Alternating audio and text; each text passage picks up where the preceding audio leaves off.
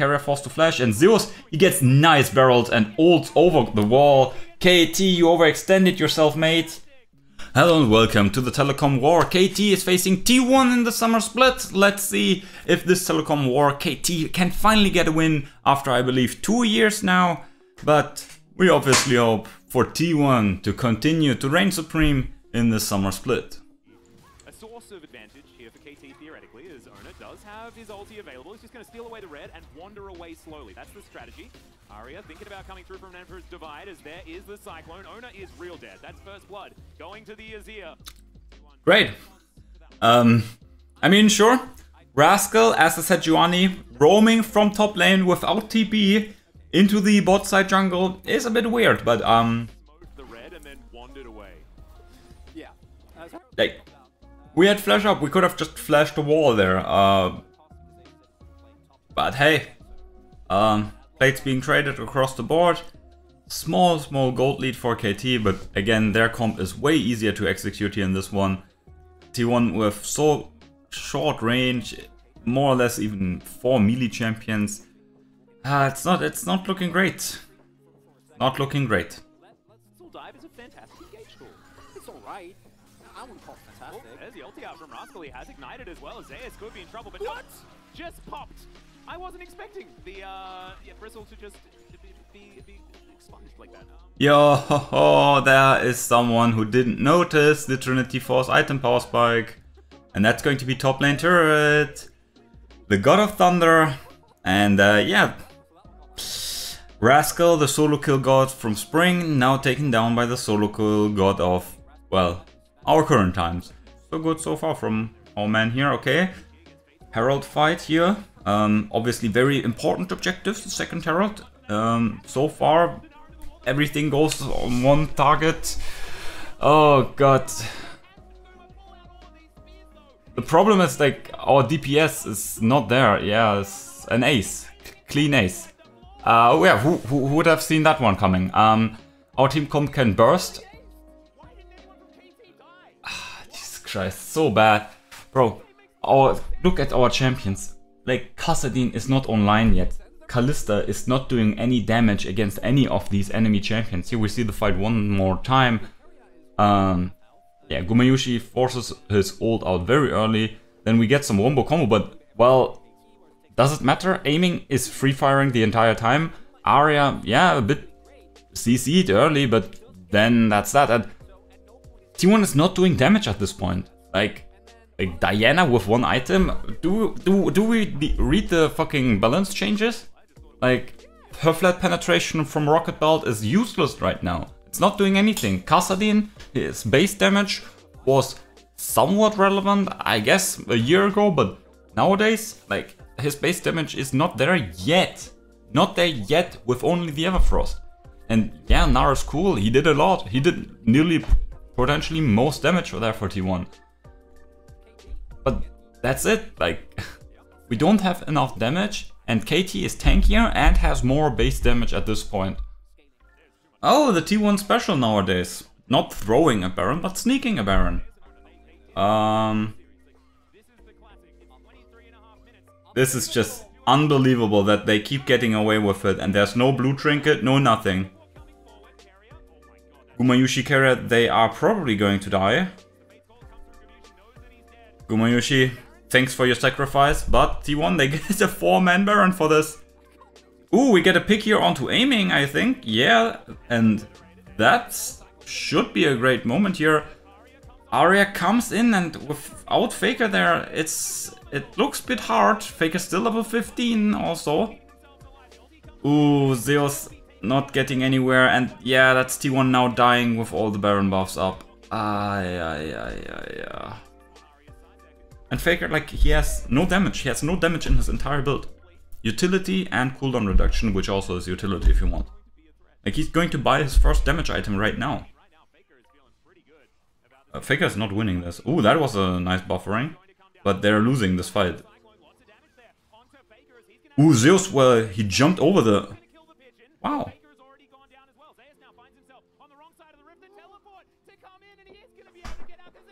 Yo, this Zeus guy, man, he's kind of good, right? He's kind of good. I don't know. Like,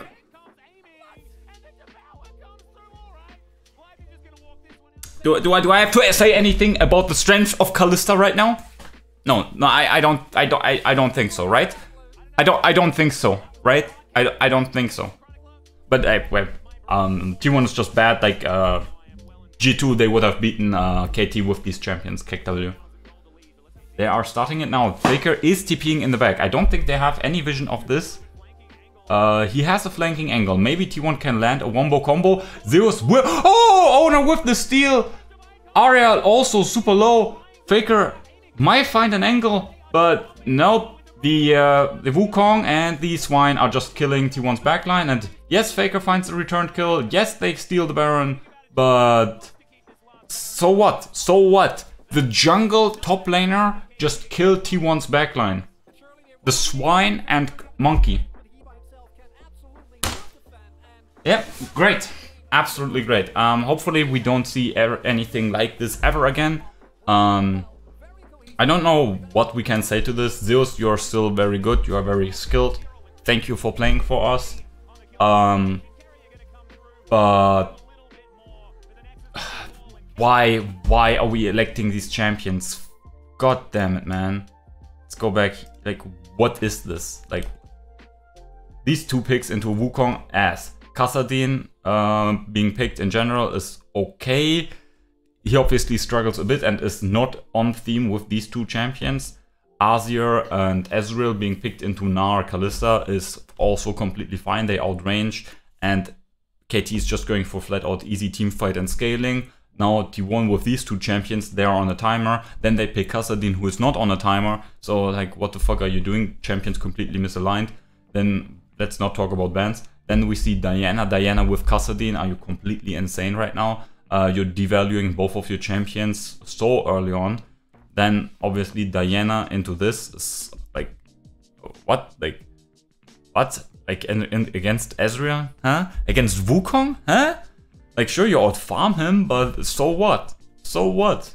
That's only for the first 1 or 2 clears. Afterwards, Wukong is also fine. And what does CS mean? Like, your damage is not relevant. Have you checked what happened to AP champions right now? No, you haven't. Sejuani and Tahm Kench come in. Tahm Kench, again, not perfect as a pick, but I mean, it's always a bailout. So it's fine. And Sejuani also not amazing with these champions, but it's fine. We have 3 melee champions here now at the end of it. And, well, what is Kalista going to do? Even if you don't get hit by the ult, because, well, we have dashes here on our squad, the slow field is going to kill Kalista regardless. The base damage of these champions, Wukong, Sejuani, Tahm Kench, like, they can just kill Kalista, Diana on their own. And then keria goes for, like, I play a fun champion. But he's also kind of forced now to play some random bullshit. Because, well, they already picked Kalista for him. So, well, he has to make some use of this Kalista pick, because Guma is not going to do anything this game, right? Kalista has been now for the last couple of years always a pick where you pick it for the support. Because Kalista, after all the nerfs she went through, and after all the, well, balance changes, new champions and whatsoever, she has not been relevant ever. And, well, and in this meta, like, it's just so silly. T1, like, everything besides the Kassadin is bad, and the Kassadin also turns out to be bad because, well, he's being picked into this comp. That's it. Kassadin versus these champions can function. It's obviously not his, like, ideal world, but it can work out, but not with these teammates. And yeah, T1 again lost heart in draft. And now I'm going to read this comment, and it says, oh no, you're just salty, T1 is on red side, how can they win? And obviously that's going to be true. How can one ever win on red side? Okay, coming into game number 2, KT, as you saw just a second ago, won the first game, and now we are on blue side. And if you ask our head coach, that means that we have to win, because blue side is OP, red side is always instant loss. So glad that we get this free win here. No. Ooh. Let's see here, Zeus. I think even he won't be able to evade this gank. Yeah. Great start there for KT, not only in the bot lane, but now also a gank works in the top lane. Okay. Let's see, Cuss has reached level 6, but Owner not, and with Life also being there, it is a flash for flash trade from Owner and Rascal, but they also get the kill. Potentially plates are being collected in the bot lane for Guma, and a wave also being lost. So it is questionable how like worth and gold it is here. Ooh, flash forward. Keria still only level 5, so that means Guma will fall. And well, Keria he gets out, but yeah, very aggressive. And this is what KT needs to be doing. So yeah, very praiseworthy. Faker now 2.5 items, very good. Very potent now with his rockets. And this time, he is the only AP source of damage. Well, that's great. So there's little to no incentive to buy magic resistance. Oh, we might get a fight here. Keria forced to flash, and Zeus, he gets nice barrels and ults over the wall. KT, you overextended yourself, mate. You walked straight into this. That should be the Baron here for T1 now. Okay, so with this decently decisive teamfight win and death timers being as they are, T1, they might be able to get the Baron here. They have the DPS now. Again, remember, T1, they have been scaling decently fine, sure. It was a tough match, but I don't think Rascal can do anything here, and T1, they have the DPS with this comp at least. We see a quick replay here. They're overextending for the red buff here, but look, Zeus over the wall with a control ward, absolutely out of vision, gets the slow with the ult, and then, well, yeah. Gumayushi here pushing down mid lane, while T1 is standing off here for the Baron. Faker with the package, and aiming gets in a couple of spears, so that's a bit interesting here. Arya looking for a catch onto Faker, but package still available. He can just buffer. He can't buffer it. He just W's through them all, stopwatches, and the burn is huge. Keria just gobbles him up. Zeus in a bit of his position there after the ult from Life, but ooh, but Gumayushi, look at this guy. He's free firing. Is this a double? Is this okay? Oh, Arya also dies, and well, the start of this fight looked a bit rough for our guys here, but Faker separates the fight, nearly sacrificing himself. Keria with the Devourer in time secures the life of his mid laner. Sure, Zeus a bit out of position there after Life finds a good engage, I believe, and yeah, we see it here shortly. Yeah, T1 here, 55,000. They're completely online now, 3 items on everyone. Life, you are just going to die, and aiming is not going to do enough damage. You forgore. You forgore. Your AD carry is a support that can just jump around a bit. That's a GA. Owner doesn't get over the wall, but, well, he is going to sacrifice himself for the better of the team. Faker here, yeah, also staying alive. Unkillable Demon King, something. And yeah, that should be the game. T1 is equalizing the series 1-1. Way better draft. And KT obviously also a bit poor in their drafting decision. But it's just insane. Like how can T1 do something like game 1 draft and then immediately after go for something as, well, good as game 2 draft. Okay, coming now into Sate. Game number 3. T1 now on the red side. Does that mean we're going to lose? Let's see here. Anyway, a bit of a standoff here. Oh, that was a very good hook by Life, but Keria with an immediate ult afterwards, and yeah, that's Life dying, that's a possess, and Owner probably flashes over for a hook. Ah, yikes, that's sad, but yeah, interesting. So Zeus now here being attacked, doesn't have the ult, but well, has a dash. Owner also in wings, so that's good. Gumayushi has ult and flash, not really in any danger here. I mean, that's a red buff. Oh, red buff just ticks out. But the burn is still enough. Wow, that is really cool. Owner here with the burn of the red buff gets the kill, even though the red buff has already run out. That's good, that's good. That's a nice 2v2 kill there. And I mentioned T1's top side is the way where they can make plays, especially early on. The rest of the map, more or less just being chilling. But yeah, in the meantime, obviously, Zeus was able to destroy that top lane turret, and now he is quite a lot ahead. Faker here got interrupted, and yeah, with the Ignite, he is sure to fall. Zeus here also overextends. Just a follow-up flash from Cuss should be enough. On the other side, Rascal overextended. Even with the Ignite, it wasn't enough to kill Faker. He got the flash though. Not sure how exactly that played out, but kills traded on both sides, and yeah. Yeah. All positions really 41 ahead in gold. AD carry position is a bit even, but yikes. Yeah, life so far, right? Really finding many good picks there with this Nautilus, obviously one of his stable champions throughout the years. And oh, that's the plasma stack being applied, and that's aiming, just going in and taking the kills.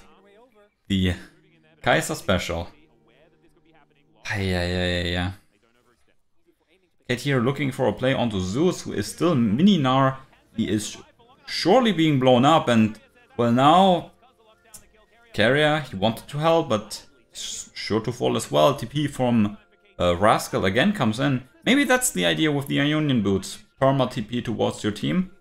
Maybe that's it. Maybe that's the idea. But well, this is more gold now going into KT's pockets, and even with this is a massive turret being taken here. We see gold lead from T1 shrinking ever so more. Well, T1, they might be able to chunk down this turret here, but ooh, Gumayushi forced to pop the cleanse. That was very bad.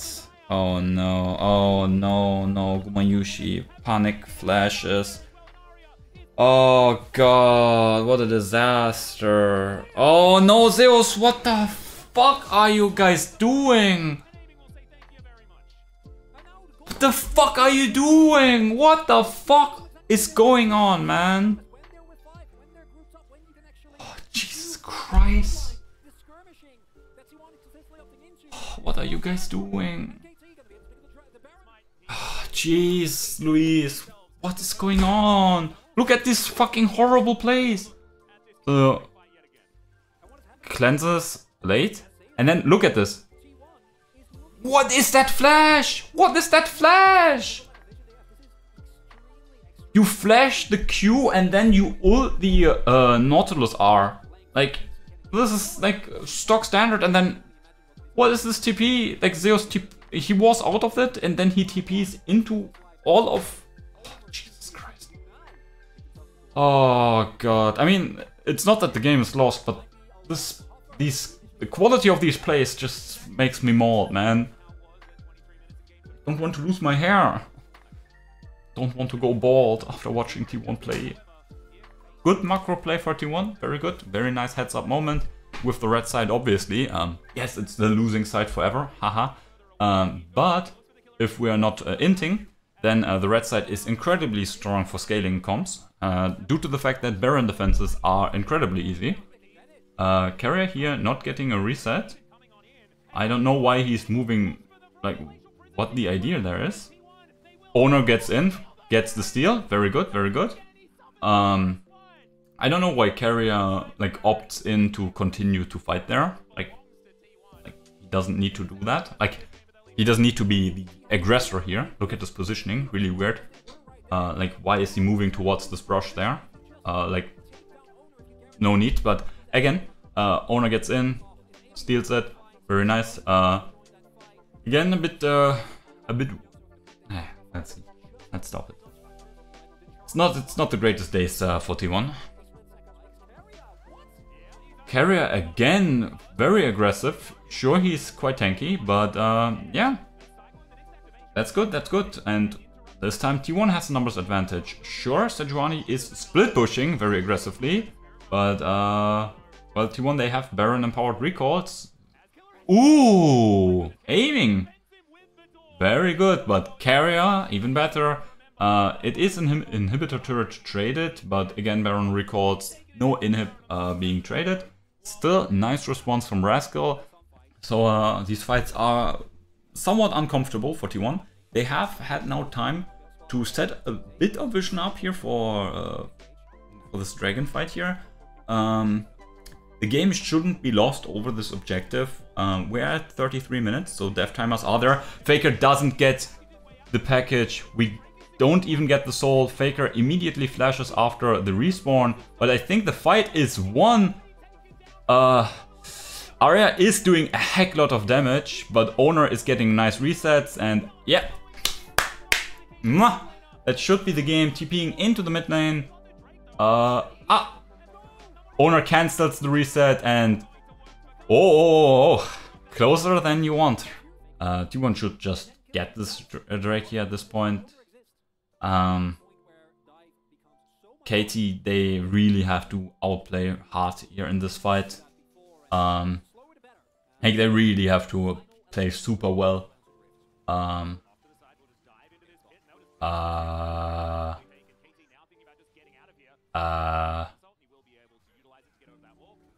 Okay. Should I ask questions or should we just leave it as that? Okay, Faker, he just goes into this entire squad, trades HP, trades his life with aiming, but obviously that's fine because aiming is all the DPS for KT. But well, Gumayushi is still alive, so even if Faker falls at the response of that package play, yeah, like Faker is just a suicide bomber. Ooh. But yeah, Faker, he just goes in, says, yeah, no, you're all going to die now. And well, there's no wave. there's no wave, and Rascal is going to be able to attack that wave. Wait. Arya is going to TP into the enemy base. It's going to get an inhibitor there. Oh my god, no. This game is going to become a clown fiesta of like Oh no. Can he cancel? Oh no. TP Mega now? Okay, very good. Very smart by Zeus. That's going to be interesting. Stall the death. Good. Delay. This is very good. T1 hard winning here right now. Yeah, kill him now. Oh yeah, that's amazing. Very big brain. The team that is drafting like this does big brain moves like staggering death timers. I can't believe it. Okay, so KT, they have started the objective here. But again, red side defense, Owner, he has the avenue. He can always enter this.